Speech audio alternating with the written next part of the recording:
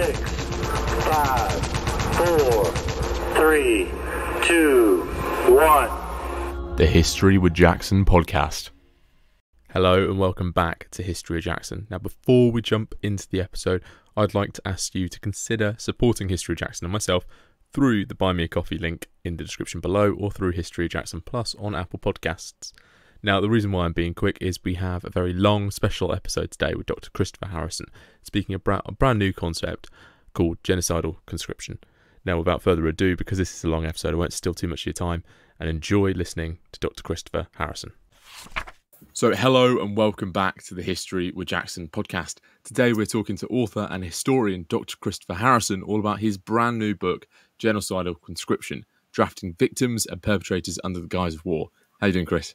I'm doing very well, Jackson. How about yourself? No, I'm very well. I'm very, very excited to talk about your book and the topics that you discuss in your book, because I think it's a very important area of discussion, and I think that we're going to give a lot of food for thought for people to have. Yeah, I'm looking forward to it, and thank you very much for having me on the podcast. I'm very excited as well to be getting this work out to people that are interested in such topics. The first question I want to ask you, and I ask this to all our guests, is what was the inspiration for this work? Well, I'll try to give you the shorter version of that answer. The longer one is very much a personal biography of sorts. But essentially, my earliest memory of anything to do with warfare was a very personal family memory that my dad had.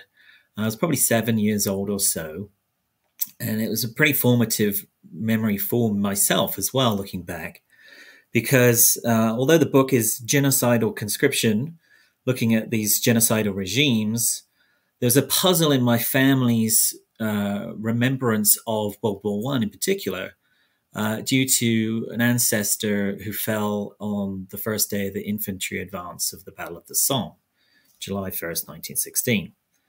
And so my dad never met him, but when he would see the laying of the wreath or various memorial activities, remembrance services, he variably, depending on the time and how he felt, the memory I recall the first time he mentioned it, he broke into tears. And he wasn't the kind of guy that would often do that. Let's put it that way. Big burly dude who was, kind of brought up in the wake of World War II in London and the back streets, kind of made it himself in his own path through life. So it didn't really fit. Why would he suddenly burst into tears about someone he didn't even meet? And so it was because of this gap that exists still, I would argue, in British history and the retelling of some of these more famous events in military history, where there's a huge disconnect between the personal, the familial retelling and memory, and then the official histories. So all the way through my formative years, and while I live in the US now and work here in Arizona, I was brought up in Britain and Ireland. So I went through many schools in the British system where it was very sterile, very impersonal, and a huge disconnect. It became abstract in terms of what happened, never mind why it happened, in terms of this acceptance and this expectation of mass losses. At the same time, on my other side, my family, from my mom's side, Irish Catholic, somewhat Republican nationalists. So you got this war hero, Church of England type family on one side, and the ancestors of, versus the troubles of Ireland and the disputes of who gets to run the country, who gets to tell the history. So I was getting all sorts of different explanations of historical events, some of which wasn't even in the school system. I don't know about yourself, but when I went through it, no one talked about the Irish Republican movement and nationalism and the Easter Rising of 1916. It was not even in the books, never mind talked about by the teachers. So I was actually all the way until I got to study for college as an undergrad here in America that I started to learn much more about the British Empire and also how it was that such mass losses became normalized in World War I, because maybe it's still contentious, maybe it's again this kind of abstract officialdom telling of history that really just left too many puzzles, too many questions left unanswered for myself. So I wanted to get into that, and through my first MA studies and then PhD, I was drawn to this issue of how it could be the case that a genocidal regime would throw bodies into the mix, not in some effort of holding a line or a pursuit of victory, but specifically to expend unwanted peoples, unwanted groups of a population. And so that's the origins of the project. I find it quite fascinating, really, how you're able to tie together your familiar experience and bring that into your career and your research. I think it's definitely something that I've seen a lot of historians kind of try and combine as something they experienced growing up or their family experienced, and trying to explore that in more detail. And having sat on either side of a teacher's desk as a student and teacher, I certainly agree with that assessment of the British education system, where we tend to get too focused on certain big events and be very sterile about them. So I think that's a great assessment of some of the issues that we have with exploring these events in our system. But the book that we're looking at is about genocidal conscription, and I certainly hadn't come across the term before, and I'm certain quite a few of our listeners might not have come across it. So what does the term actually mean, and what are its origins? Well, I combine this crime in international law. It's a more recent development in terms of criminal concepts. The word genocide, and I'll get to that in a little bit. With conscription, the required service that states insist their civilians complete.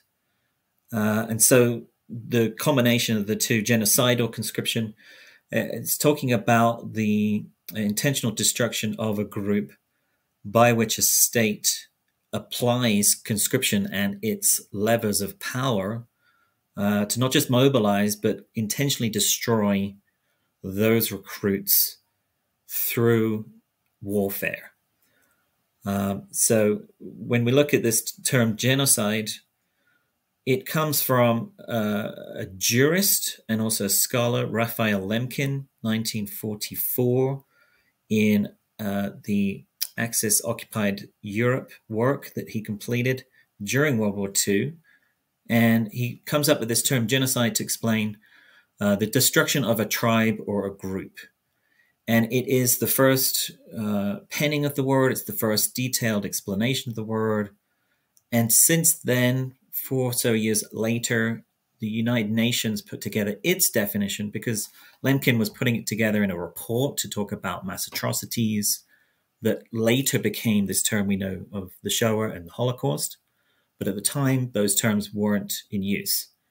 And so 1948, a few years later, the UN, through a lot of his work, his advocacy and others, that attempted to identify this unacknowledged crime that takes place often in war, but not always, genocide, the UN termed the criminal application of the word, which is different from Lemkin's original term.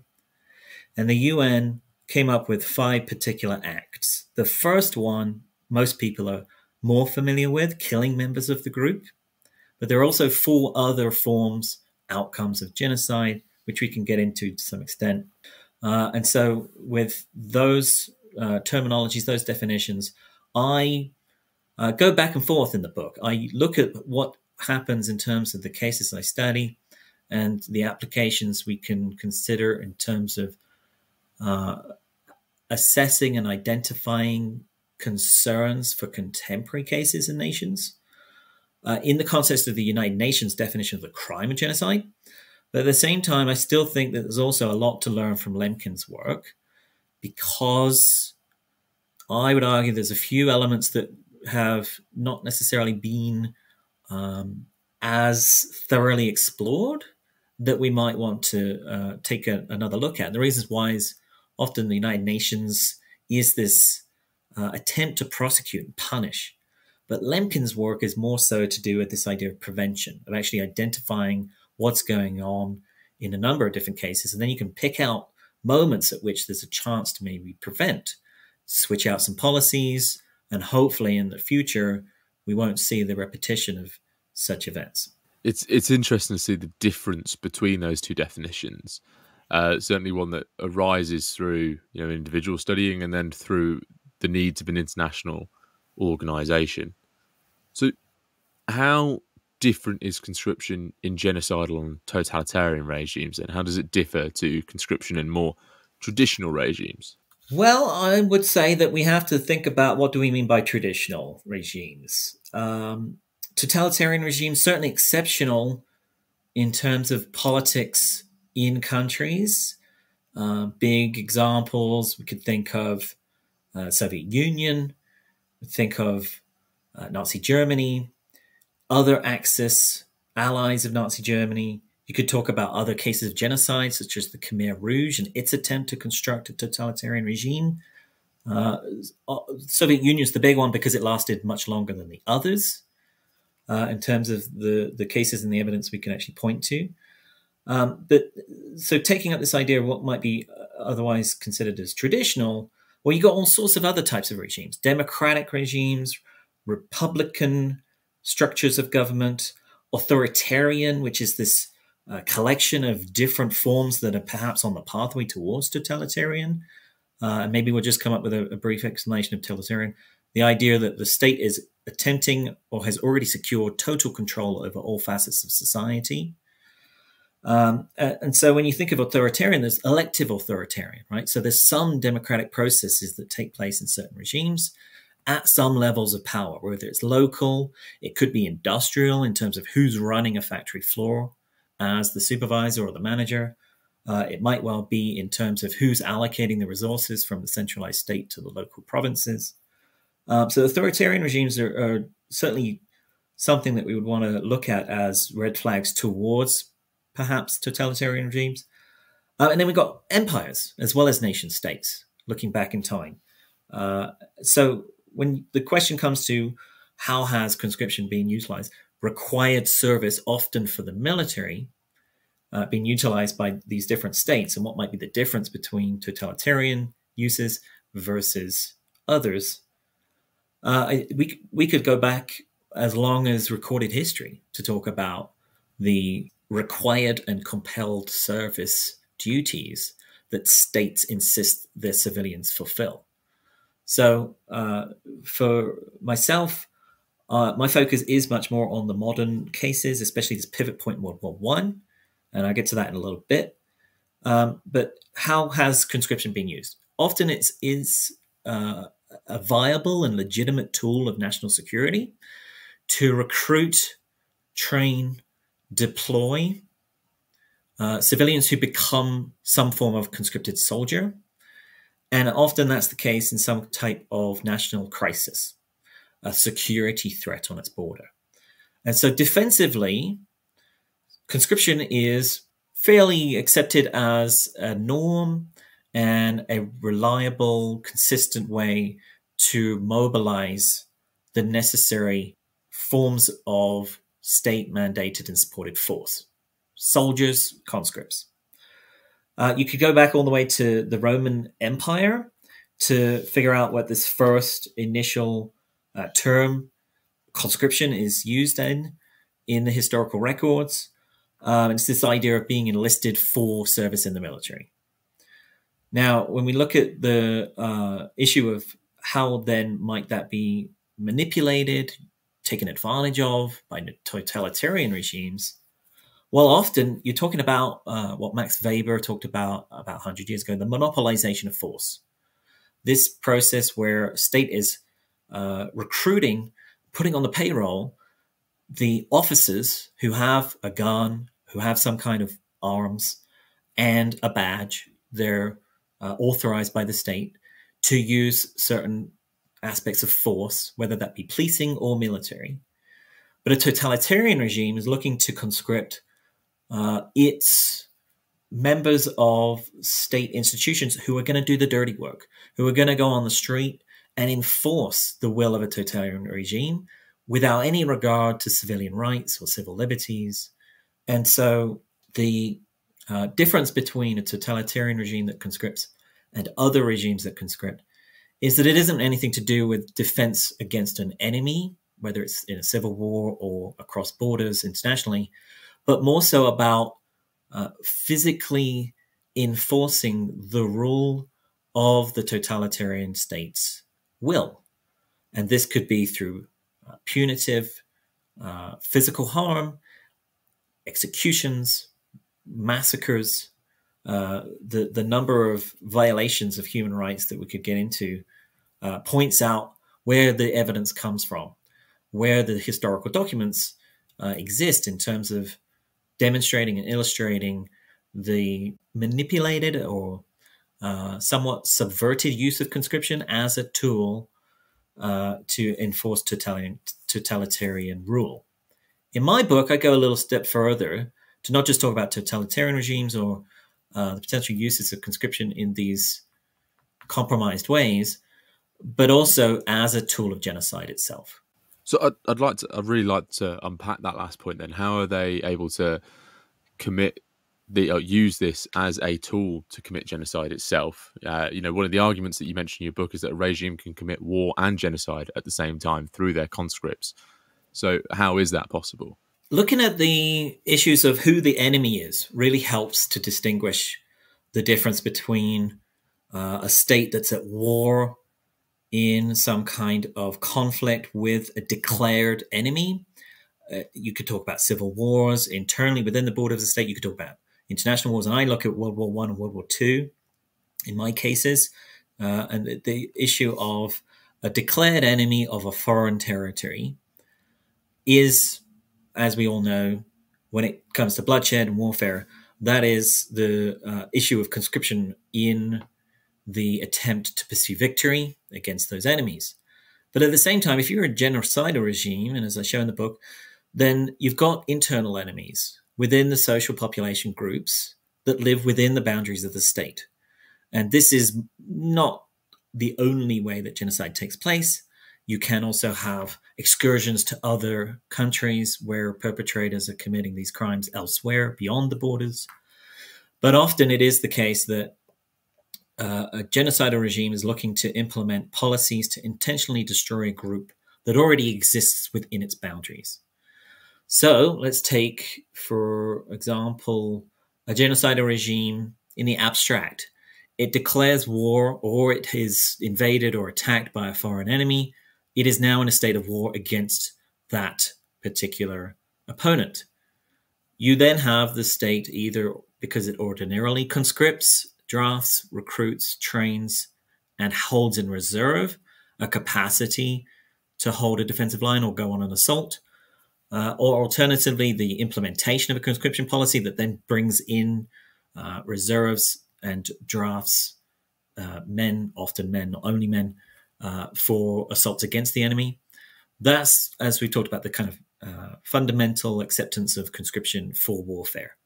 But if you're a genocidal regime, that provides what I call this guise, an obfuscation of losses. So if you can think of any of the modern warfares in which we have hundreds of thousands, often millions of casualties, well, that's a very unique opportunity for a genocidal regime to also expend the lives of a targeted population group, which it intentionally looks to kill and kill off in various ways. And that's this process I look at in the book, where we have conscription simultaneously to recruit fighters for war, but also to capture victims from a targeted population group that the state has already initiated and intentionally looks to kill and kill off. And so the Guise of War is this process by which these particular regimes that I look at have counted up the losses and just called them casualties, called them losses in warfare. But when you delve into the actual manipulations and the uses of conscription policy and the people who were targeted, the differences amongst specific groups of conscripts taken from different population groups, there's an overlap between targeted victims of civilians who scholars accept are victims of genocide, and then the conscripts, often the young men, taken from those same communities. And so that's what my book addresses and examines. It's really interesting how they find war as an opportunity to commit to two things that they want to do: to commit to war, but also commit to their genocidal policies. And we've been alluding to a couple of these case studies that you've mentioned within your book, and one of those is the Ottoman Empire. So, how does the concept of genocidal conscription play out during World War One in the Ottoman Empire? So, as historians and military historians know all too well, the sick man of Europe, the Ottoman Empire, leading up to World War One, the outbreak in August of 1914, it's losing territories. It's losing power, economically speaking. Just think of the massive amounts of agricultural land and taxes that fall away as a result of this declining empire.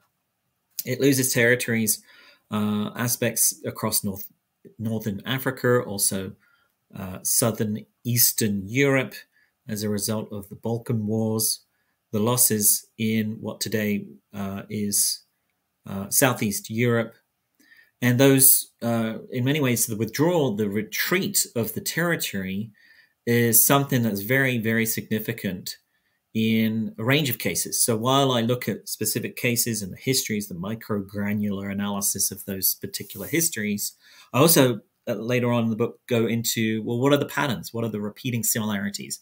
Every case is unique. Every case needs to be respected and treated with accurate language. At the same time, there are very significant similarities often, and we can talk about that later too. So the Ottoman Empire, it's in decline, and as a result, the dominant power in society, Turkish ethno-nationalists, look to figure out a way in which it can maintain a nation state that is for Turks, in particular, Turkish population groups. What happens when the outbreak of warfare takes place, the Ottoman Empire isn't immediately in with the combat. It takes a few months for it to take stock and realize it's going to support and become an ally of Imperial Germany. And as a result, it's suddenly in conflict with Russia. And for the kind of geographical layout, we're talking about the Anatolian Peninsula, today's Turkey, along with peripheral territories that were still among the land holdings of the Ottoman Empire at the time, through to the eastern, what's called the Caucasus Mountain region, and those border territories that are now Armenia, which is very significant for this case, also the very southern border of what would be Western Russia and its empire. So because the Ottoman Empire is suddenly at war, and even before, even in the late summer months of 1914, the empire began to conscript laborers. And this was a policy that had a long history in terms of recruiting different population groups to build up the defensive capacity of the empire. You could go all the way back to the Janissaries, who were themselves initially tribute conscripts drafted from southeastern European population groups and communities. And over time, that actually became quite an honorable group. And they ended up serving as the immediate bodyguards of the caliphs and the sultans of the Ottoman Empire. So conscription isn't always this terribly negative and certainly not by any means always a genocidal outcome by any means, but it shows this tendency to rely on required service. So when you look at this issue of the mixed ways that the Ottoman Empire used conscription to bring up different types of conscripts, tooled and trained to commit certain different activities and duties, that goes some ways to explaining what happened in this case I look at, genocidal conscription. By the winter of 1914, Ottoman forces have suffered pretty humiliating results on that Caucasus campaign to its eastern flank.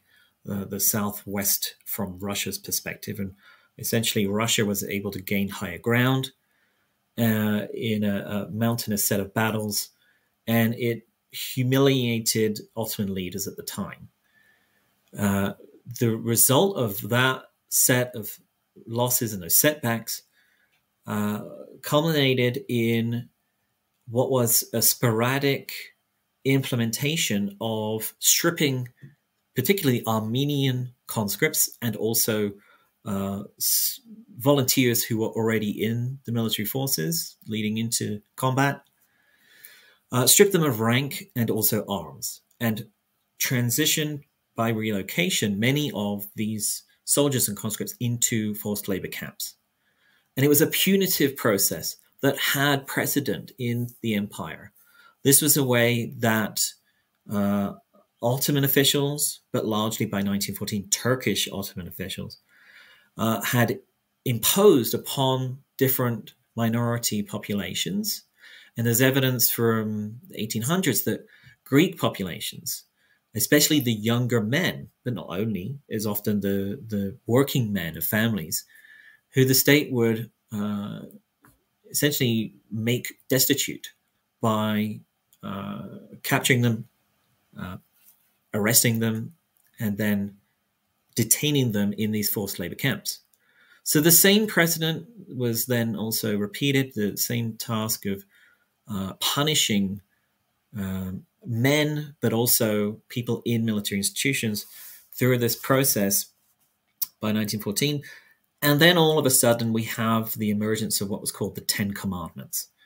And this was specifically from the Committee of Union and Progress. This is the CUP. This is the Turkish ethno-nationalist regime that has de facto taken over the empire by this point.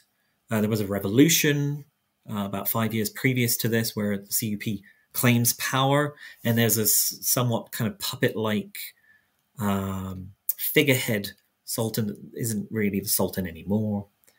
And so the CUP issues the Ten Commandments, and it takes place through December of 1914 through January of 1915.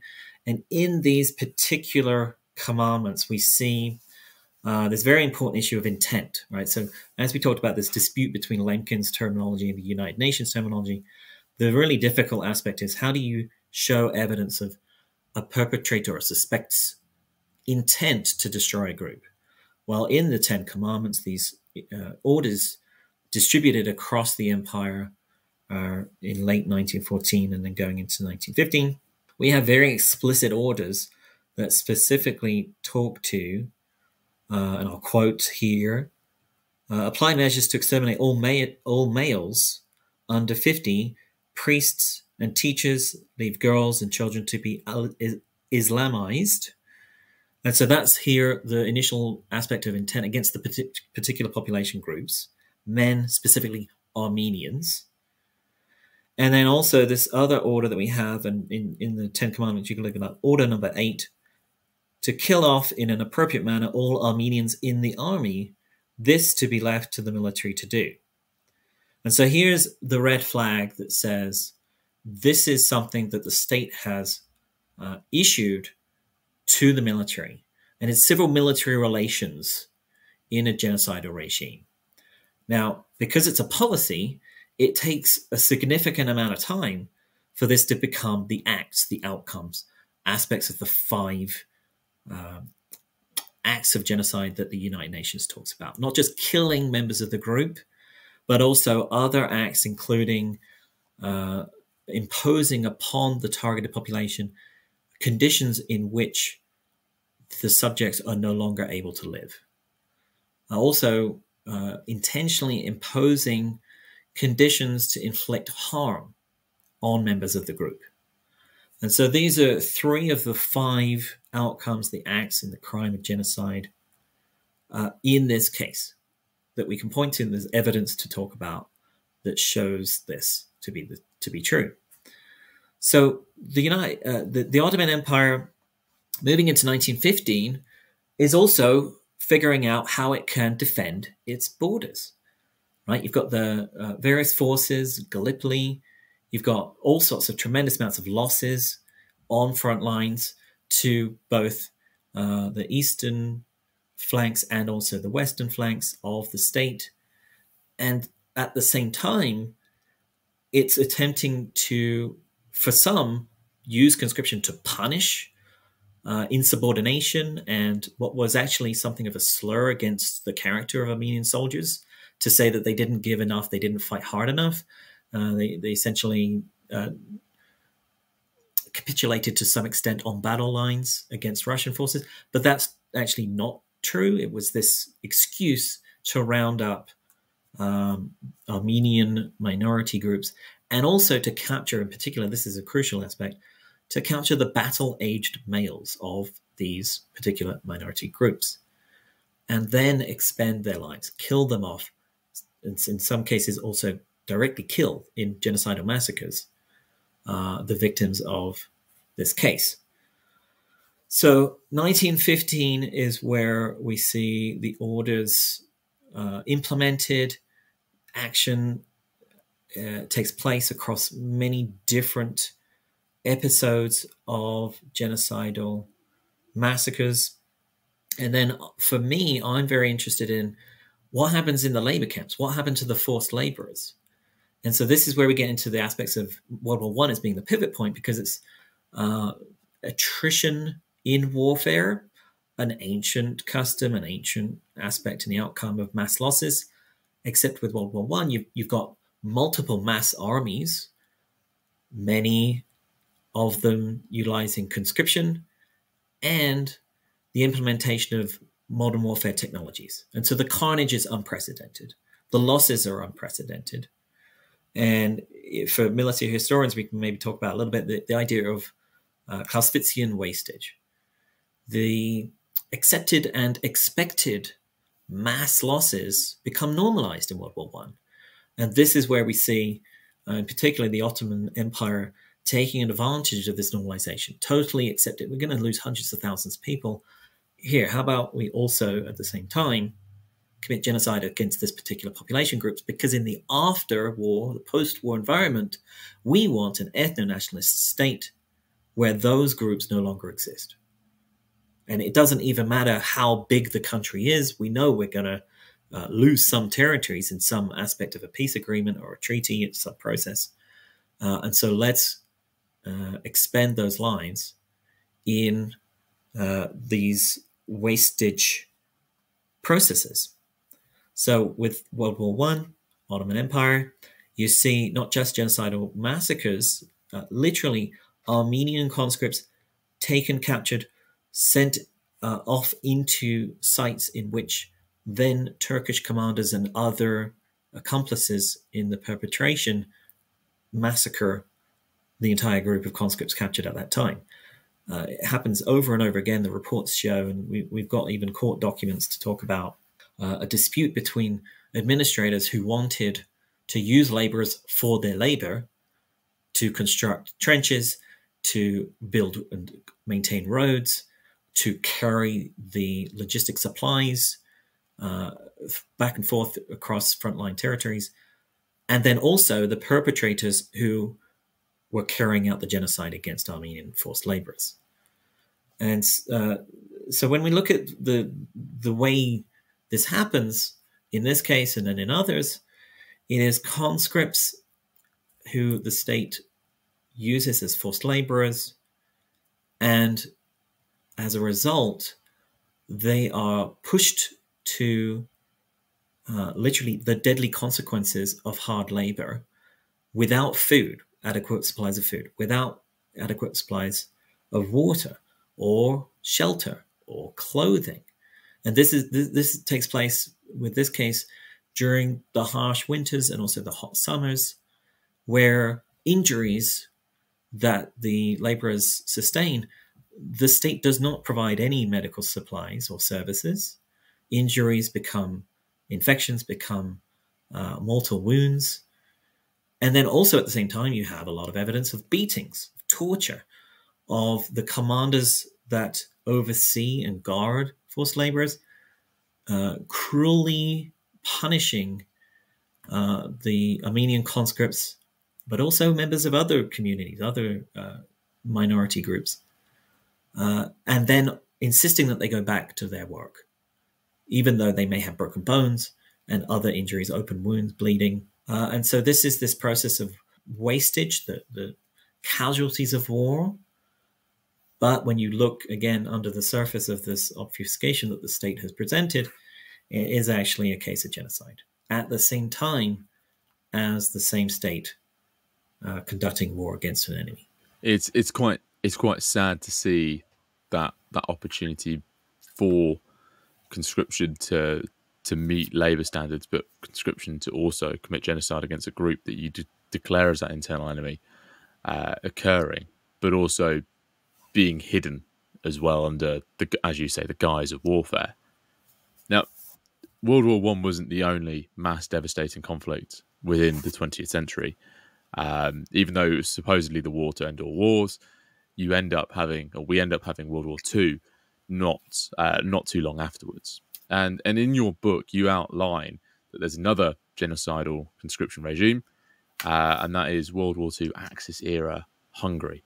So how does this regime perpetuate genocidal conscription?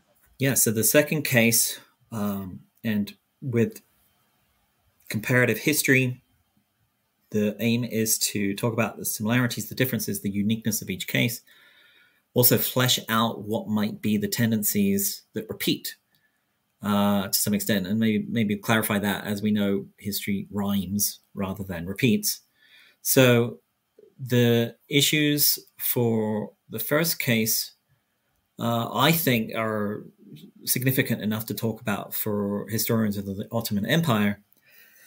At the same time, though, we can see another substantial genocidal regime. And in the scholarship of genocide studies, these are the two most prominent cases, mostly because they are the cases for which we have the most evidence, the most sources, documents that still exist. And as we know, Nazi Germany, with its Axis allies, was very forthright in keeping a lot of records. And so the issue of genocidal conscription during the Holocaust is something I'd like to explore to some extent with other cases as well. But when we look at Axis-Era Hungary, we can go to some work from the United States Holocaust Memorial Museum. It's one of a number of collaborators. We've also got the Hlinka Guard of Slovakia, the Iron Guard in Romania, the Ustasa in Croatia, and then what the case I look at is the Arrow Cross in Hungary. Arrow Cross is a fascist regime that comes in towards the end of the war, once Germany has deemed that Hungary's politicians cannot run its aims of genocide in its borders anymore, and it cannot also effectively prosecute the war against the Soviet Union to its east. And this comes in at towards the end of 1944. Previous to that, though, we also see Axis-Era Hungary enlisting, recruiting, mobilizing, and conscripting forced laborers. And so this was a case I wanted to investigate as a result of this big gap, I would argue, in the history of Axis-Era Hungary, pertaining to do with when did the Holocaust begin in that case. It's probably best put that the Holocaust is a set of multiple different genocides that overlap, often take place at the exact same time across Axis-occupied Europe. And so this is a case of genocide against Jewish Hungarian labor service battalion members. These are the young men, Jewish young men in Hungary. The state begins to conscript particularly Jewish men for labor roles, along with other groups, similar to the first case.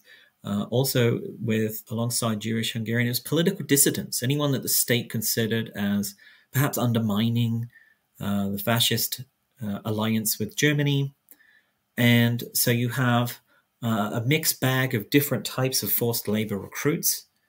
And as a result of the targeting of Jewish populations, I focus more so on Jewish Hungarian conscripts.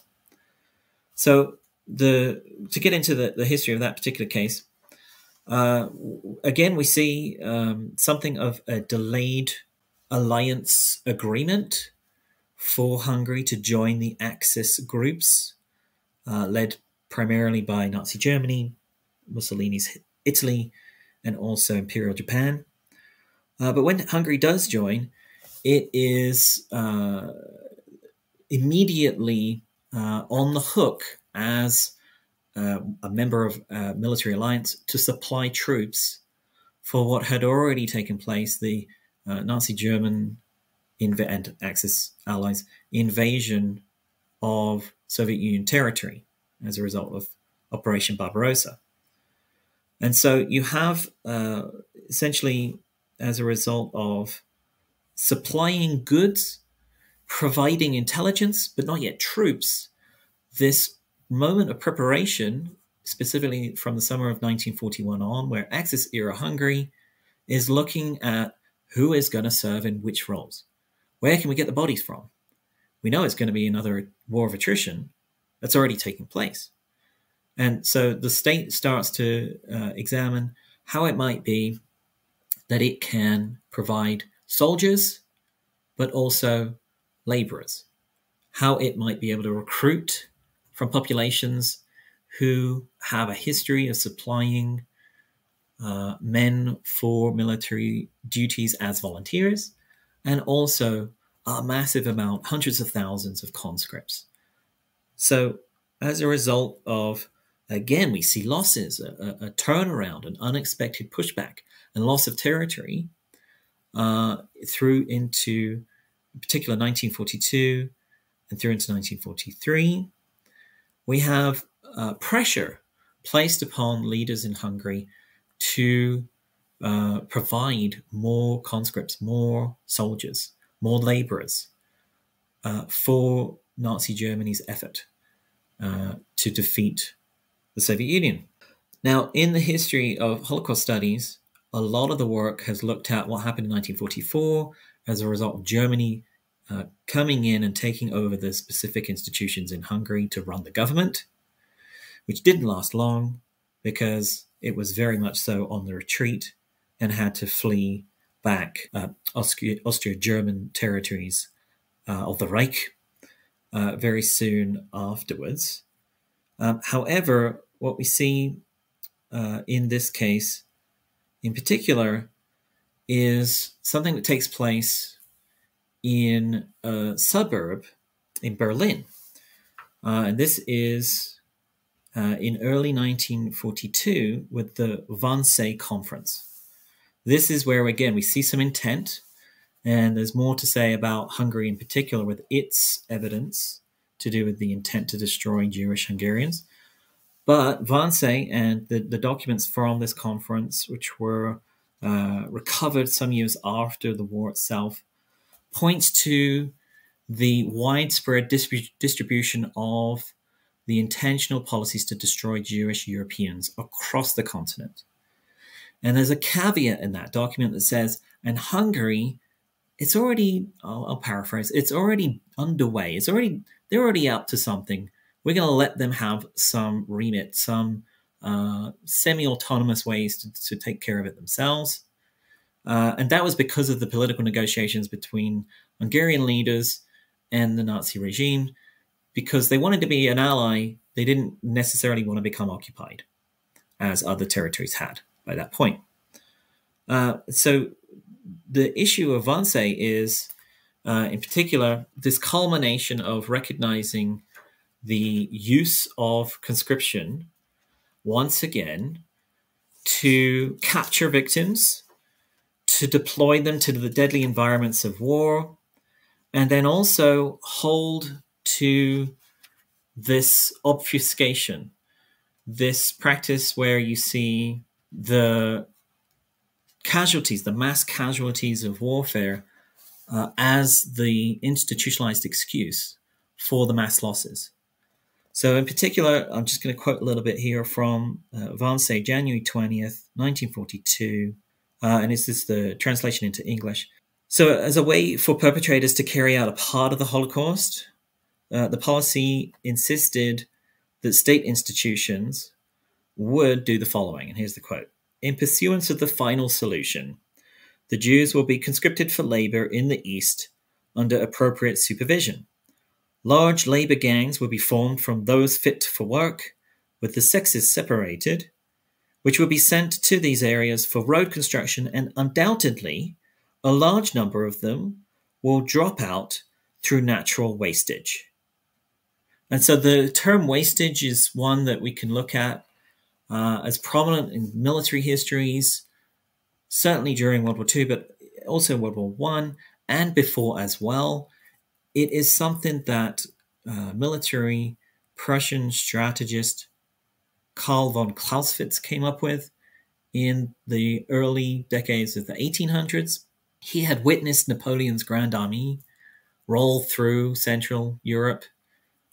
He had also, in many ways, constructed the idea of the patriot civilian soldier as a way to bring in excited and proud recruits from amongst the general population. But he was an advocate for conscription, as well as this two-tiered Prussian military process that he essentially established, by which the commanders would be fully aware that some future battle would likely cause hundreds of thousands, if not more, casualties. And this is where he comes up with this term wastage. You've got to, as a commander, be aware of the wastage of your own forces and then the wastage of the opponent's forces. And to win in a war, you cause more wastage casualties than you incur. So as we see with Wannsee, fast forward to 1942, you have this specific terminology used, but the synonyms and the translation, it's also useful to talk about that very briefly. It's about consumption, reduction, the uses of, the casualties of. And wastage was a term in the German application Verbrauch. And what we see here with Wannsee is it's sometimes translated differently. It's sometimes thought of as dropout through the reduction through natural causes, or the reduction through natural consequences.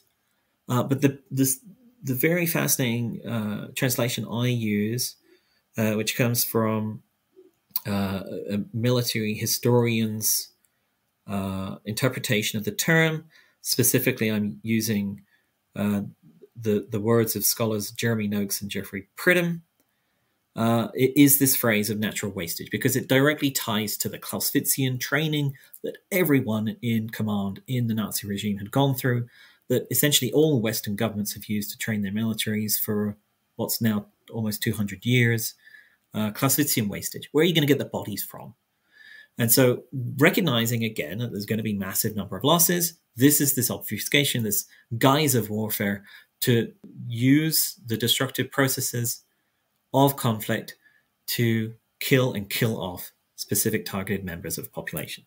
And so, as we know from the history of the Holocaust, this isn't simply just labor camps in the East. This is the concentration camp system. This is the conscription, relocation, and then destruction of conscripts of Jewish Europeans at large across the continent, as well as in the case I look at, Axis-Era Hungary. We also have the massacres as well.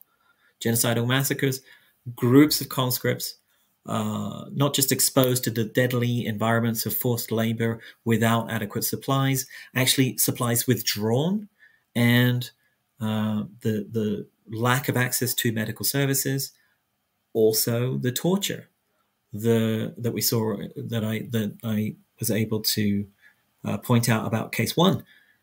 Commanders and guards torturing, murdering, massacring larger groups of conscripts taken from the same targeted victim group as the general population in society, in this case, Jewish Hungarians. And already between what you said about the Ottoman Empire case study and this Axis-Era Hungary case study, we're beginning to see similarities and maybe some slight differences. So could you perhaps unpack some of these similarities and differences between the two examples? Well, let's look at the similarities as we've talked about them already a little bit. I've mentioned them. I'll just kind of briefly summarize some of those aspects. This helped me, and I'll give the context of why they're important. This helped me provide something of a theoretical framework for how to identify potential concerning cases today, and also in other historical contexts. So if you have a powerful group that's looking to entirely, radically transform and change the outlook of the state, not just in its administrative institutions, but in its military, in its society, and the groups that live within the state borders, you have often this outcome in the cases of genocide that include the cases I look at. And what happens is the state then targets some particular minority group. Interestingly, I found one case later on, more contemporarily, that is a concern.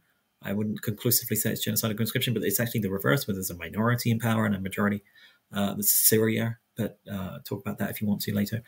But with the two cases in particular, the similarities are loss of territory, a regime that looks to reform and through warfare expend the lives of battle-aged men, younger men, middle-aged men, often also teenage boys, who would perhaps, potentially, and in some cases do, when you look at the uprisings in various parts of occupied Europe in World War II, resist and form defensive holdings in spite of the tremendous amounts of power that the genocidal regime utilizes.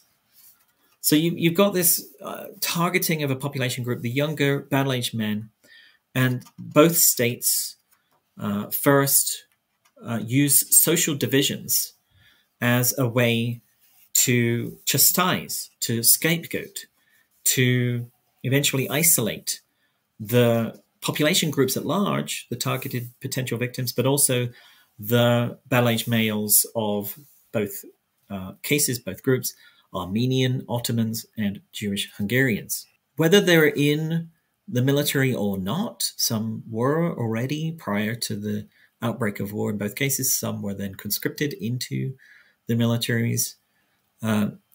What happens after the isolation of these particular targets is subordination. And this is the institutional process where guards, commanders, police officers, gendarmes, auxiliary recruits from other minority groups, they are put in positions of power and authority by the state. They are empowered to take hold of, to capture, to detain, and relocate the specific targeted group of younger men from the targeted population communities. In both cases, there's a process during the subordination phase or step or stage where the state also then strips rank and arms. So you've got unarmed, unranked members of communities who are already facing the perpetrators of a genocidal policy at large in society. It could well be that there are long-standing historical atrocities against such groups. That's actually a difference in the two cases. In the Ottoman Empire, it was the case. In Hungary, it was not the case. And Jewish conscripts, Jewish military, Jewish groups were actually heralded and highly accepted, assimilated, integrated group of of Hungarian society. What's called a golden age of Jewish European history in Hungary in the decades prior to World War I. So because of service in World War I as well, a lot of Jewish Hungarian servicemen and conscripts and communities were honored and held in high regard throughout Hungarian society.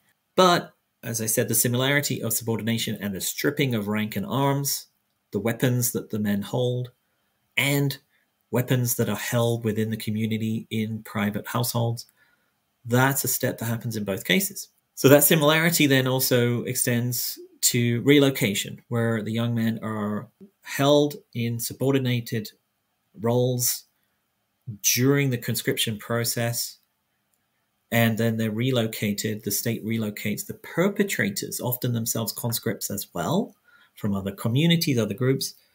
They relocate their victims, and then we see this last stage of destruction.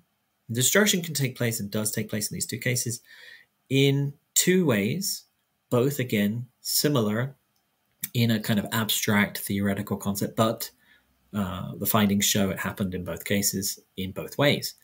The first being through the wastage of war, but because of the intent to destroy the group, it becomes this concept, what I call genocide by wastage, where you have the men and young boys subjected to the deadly environments of war, often through these roles of forced labor.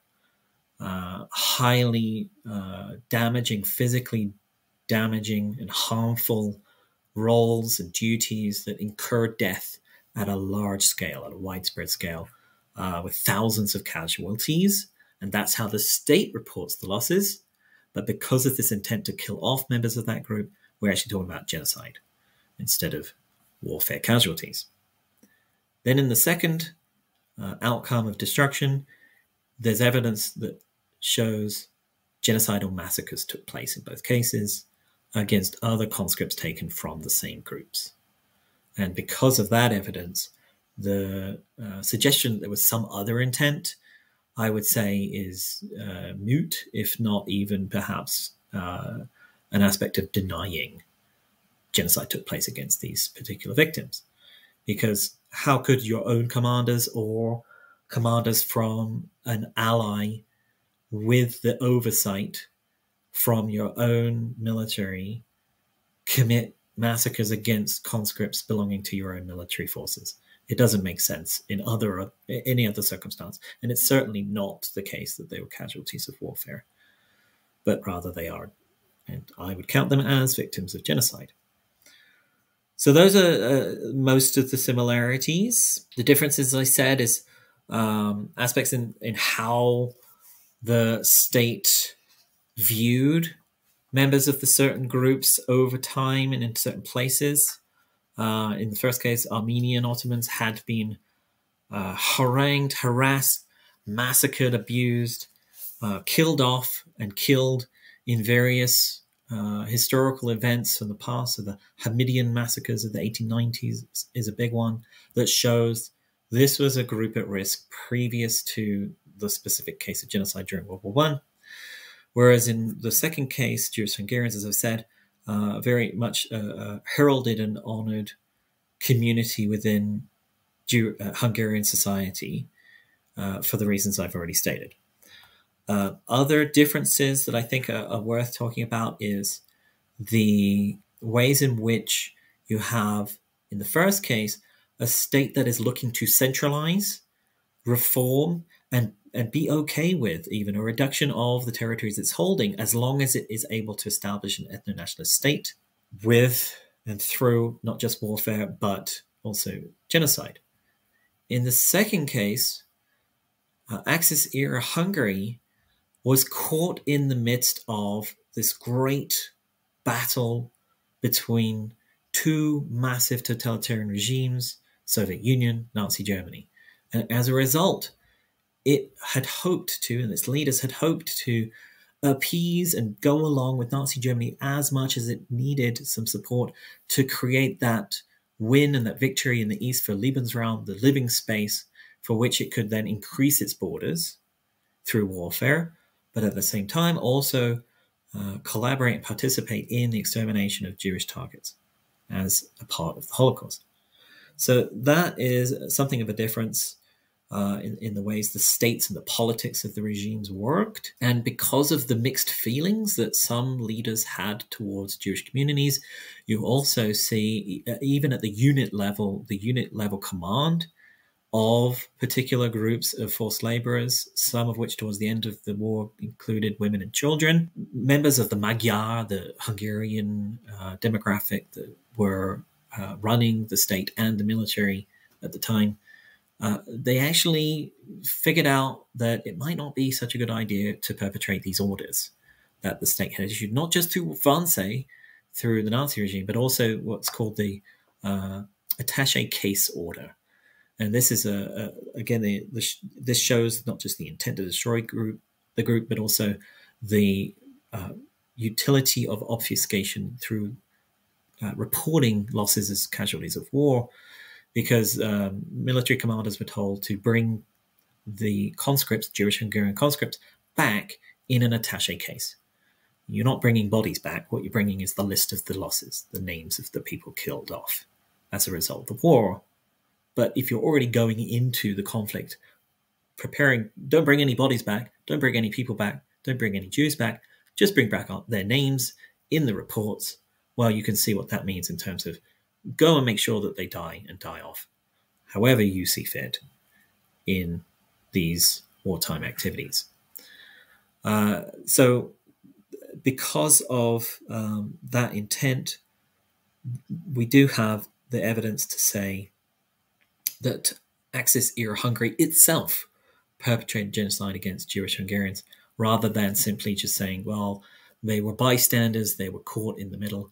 There were members of the regime that committed it and then also further collaborated in the mass deportations in 1944, where essentially almost everyone else in Jewish Hungarian population groups within the state, they were the victims of the state officials of the Arrow Cross fascist regime and Nazi collaborators who were occupying Hungary by that time.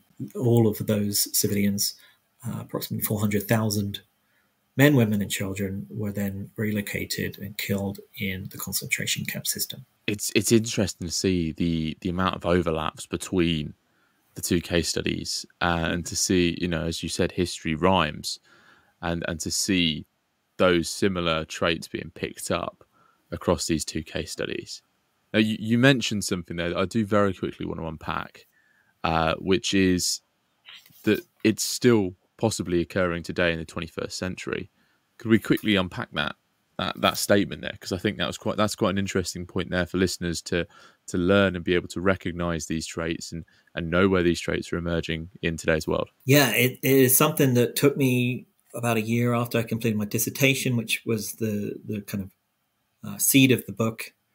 And what I ended up doing was having to survey conscription policies across the world today. And by today, I think it was 2021 and 2022.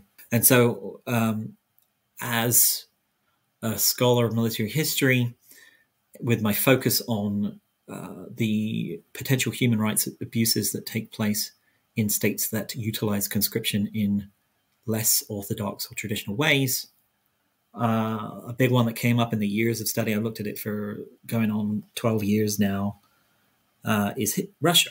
Right? Russia's invasion of Ukraine, Russia's annexation of Crimea earlier on. And so because of that, I questioned whether to look at the Soviet Union as a third case in the book. And I came to the conclusion throughout the dissertation graduate years that there are useful third case differences that would provide some insights.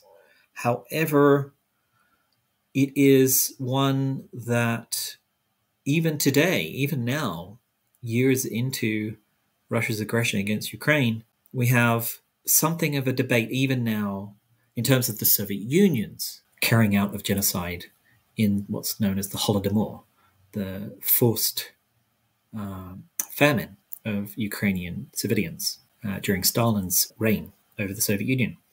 And so for me, I accept that the evidence points enough towards a case of genocide, and it would be interesting to see if there has been more evidence that more definitively provides for that argument, though it was too far away from the variables and the aspects that I was looking at and that evidence pointed to. So I talk about Russia, I talk about Soviet Union certainly, and its use of various types of conscripts historically. And then in this last part of the book, I also look at Russia in contemporary concerns.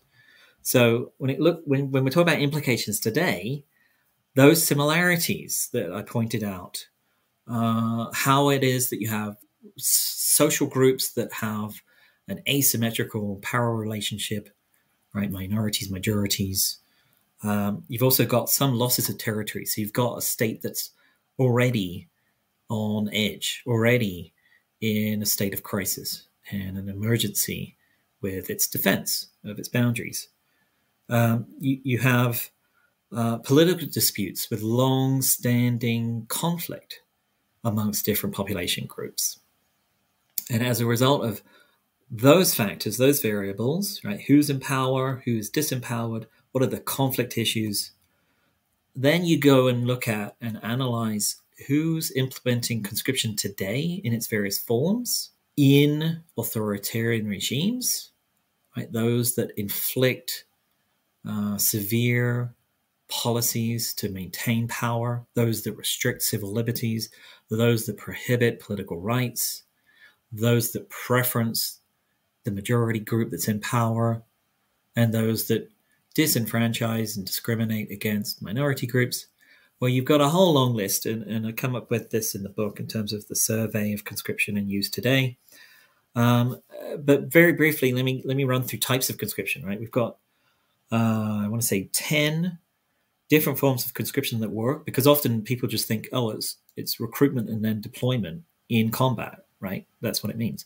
But Russia's actually using a variety of different processes for conscription today. It's got combat, yes. It has men only. It has reserve, and it has training. So these are all conscription policies with designated and classified outcomes, its goals. Right? What does it want its conscripts to do? You've also got alternative forms, which are often tied to training programs. So think of the officers who have to serve, right? Civilians that have to serve, but they're in the officer class of the society, and they provided the training programs to go into management or politics or government in various ways. So you've got alternative combat. There's also child recruitment, right? Conscription of children. It's more informal rather than a formal government policy. You've got for labor, so think of North Korea or the Uyghur case for China today.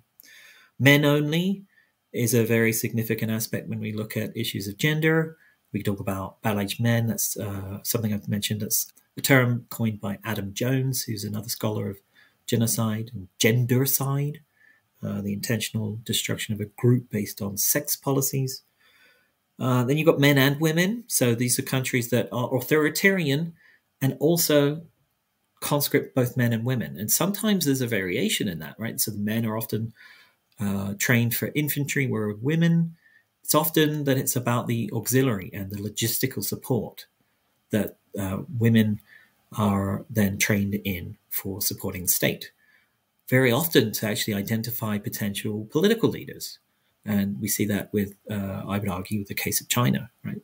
China's conscription of women largely is because of its political needs to recruit and employ, 50+1, or however you want to put it, percent of the population in its Chinese Communist Party regime, right? So you need the numbers and the bodies to observe the population and monitor and maybe inform or adjust the social habits of the population. As I said, also reserve and training. So reserve capacity, they're trained, they're ready, but they're maybe working in their full-time jobs, but at a moment's notice, they could well be deployed. Training, as I said, that's a good example of that is actually the Swiss government's use of conscription. So it isn't to say that the Swiss, as we know, they're not that well known for going off into warfare, they're more neutral, but for home defense, training. And still today, if you're going to be a citizen of Switzerland, then you need to put enough time aside to go into government programs of self-defense training and also national defense. The use of small arms, most often, rifles and pistols. And then the last type I was able to categorize is unofficial in militias. So this is a form of conscription that takes place. It's similar to child recruitment. It's often young men, teenage boys, who through international law classifications are not considered as children, but several sets of pickup trucks during a civil war. Men in pickup trucks come along, maybe to some kind of social gathering, could be a football game. It's pretty often in Africa, and on the spot, everyone is enlisted, right, quote unquote, drafted, conscripted. But there's no paperwork involved. There's no official regime's policy, but they're now, a member of that warring party in the ongoing conflict. So implications for today, with all that said, drew me towards 8 states of most concern. So I'll list them briefly. Afghanistan. In particular, you want to look out for Hazaras as a potential group that members of the regime in Afghanistan may well conscript in a process to carry out genocide against that group. In China, questions about the Uyghur population are pretty prominent, have been for several years. Lots of governments and also United Nations have made declarations about that particular case. Eritrea is a country in East Africa, and we've got Tigray and also Saho, disempowered groups there. In Ethiopia, country next door to Eritrea, you have the Amhara, and there's a fair amount of information about Somali and also Tigrayan. And this is a case that's pretty prominent today as well in genocide studies, the potential genocide of Tigrayans in Ethiopia. And that gets back to wastage during war, the casualties of war.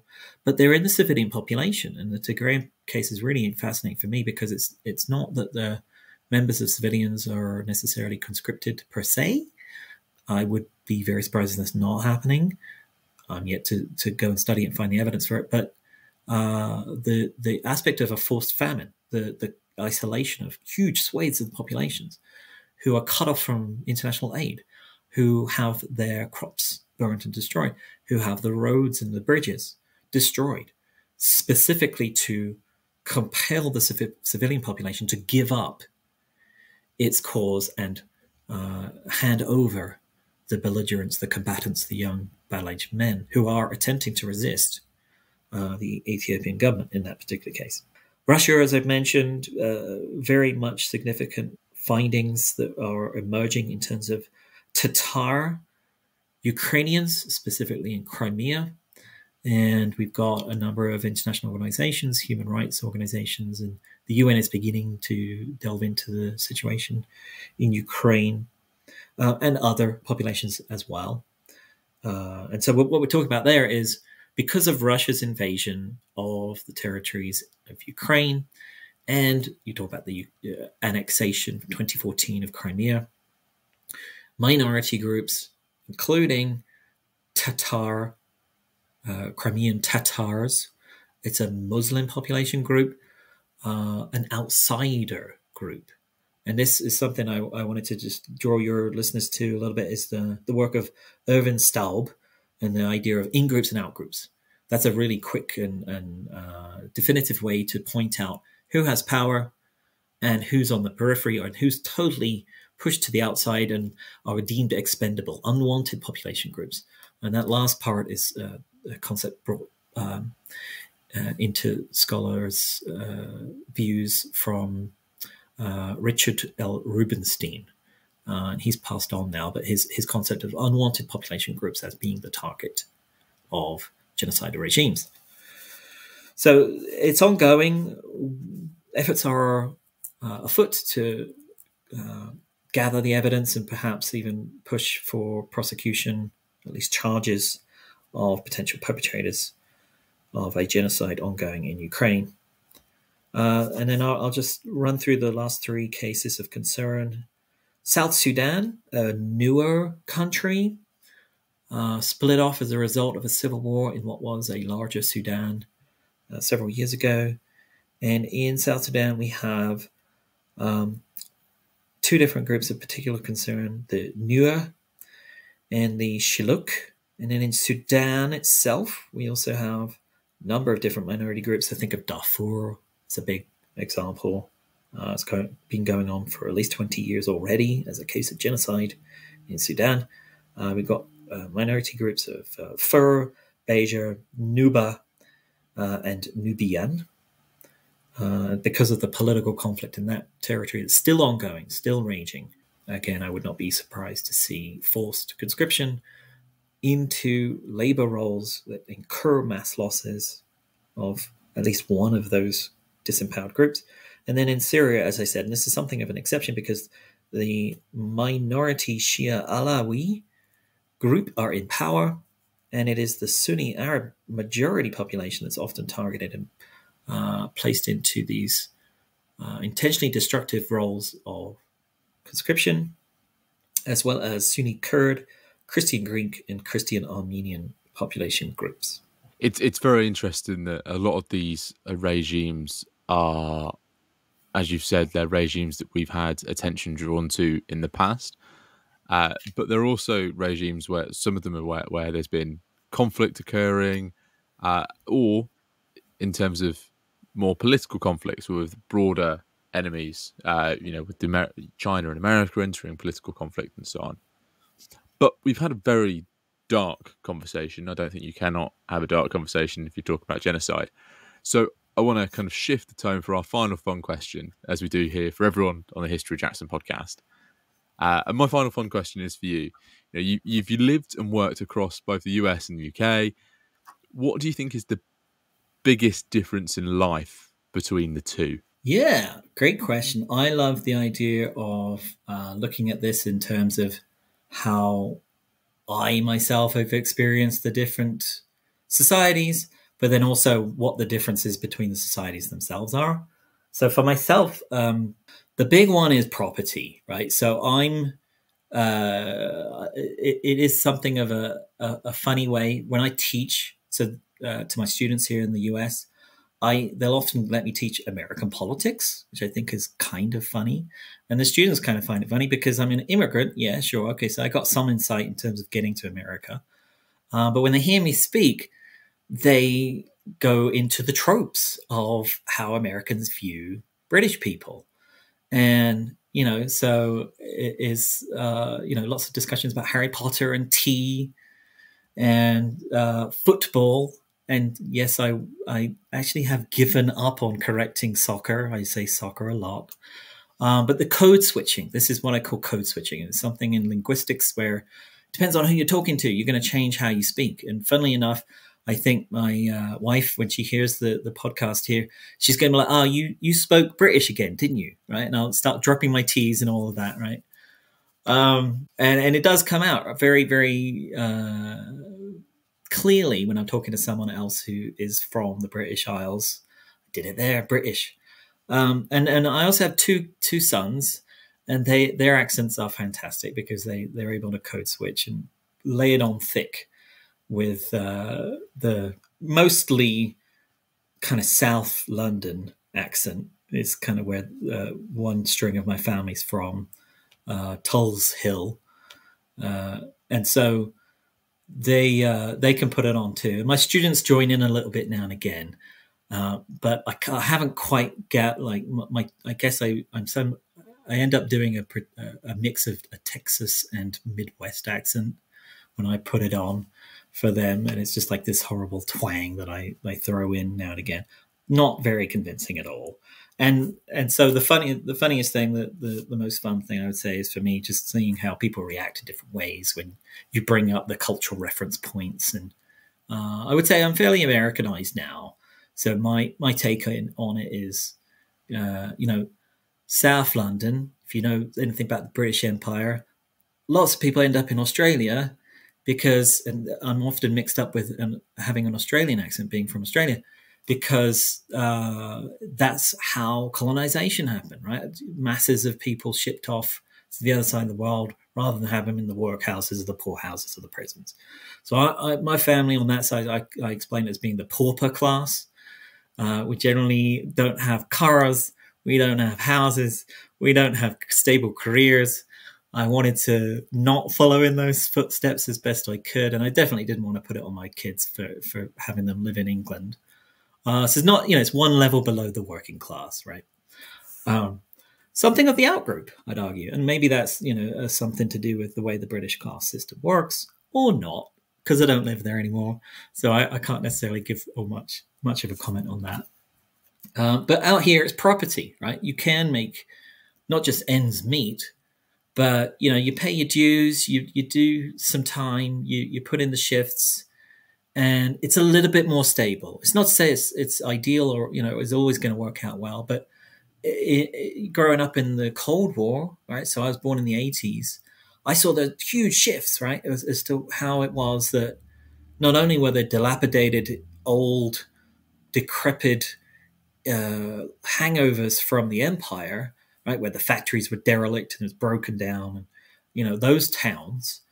But also, once the markets opened up on the continent of Europe because of the end of the Cold War, investment went elsewhere.